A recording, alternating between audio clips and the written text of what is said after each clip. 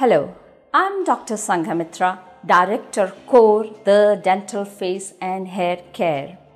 I'm a maxillofacial surgeon with main focus on laser dentistry, general dentistry, implants, and I'm most passionate about neuromuscular dentistry. So what is neuromuscular dentistry?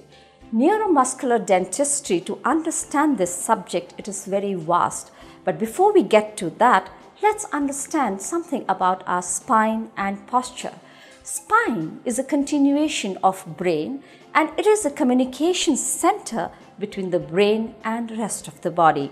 At a higher level of consciousness, spine is also called as axis of universe because all the actions are routed through spine. If spine is removed, there is no action, there is no experience, there are no emotions.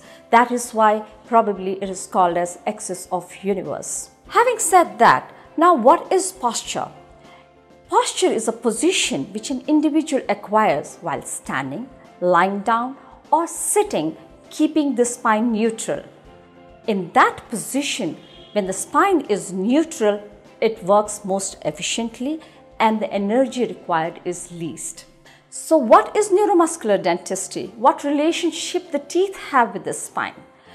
The spine attachment to the brain is at a 1/3, 2/3 junction.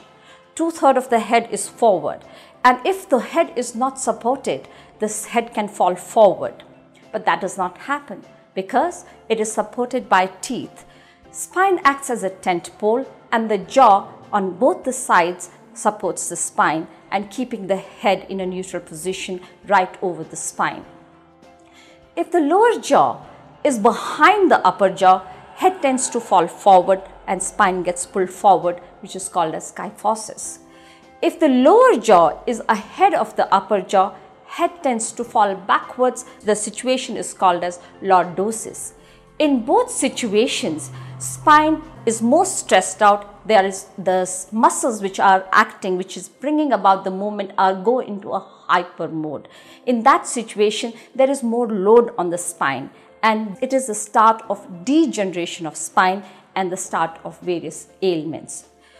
To watch more videos on these subjects, kindly subscribe to Dr. Circle.